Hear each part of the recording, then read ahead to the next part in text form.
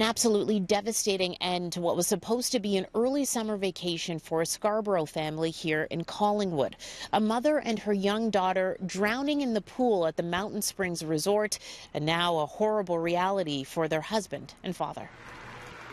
10 minutes, life gone. My daughter gone, my wife gone. That's what happened.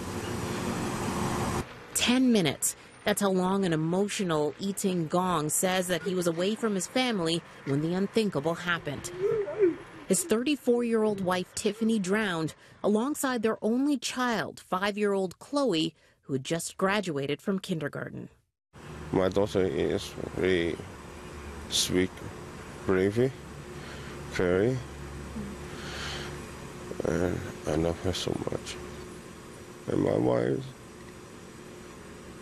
she really loved me. Mickey Mouse slippers were among the items still by the pool this morning. Police were called to the resort around 7:30 last night. According to Gong, people who have watched the surveillance video say Tiffany tried to help her daughter after noticing she was struggling in the water. Neither came out.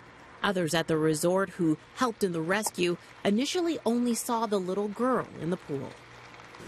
But they didn't see my wife is down into the swimming pool. When I come down like a 10 minutes, and then my wife is stay there. Both were rushed to hospital where they were pronounced dead. It's still not clear whether either victim could swim. The resort has signs stating the pool is unsupervised, but a grieving father says a lifeguard could have made all the difference. Nobody saved my life. My wife's life. My daughter's life.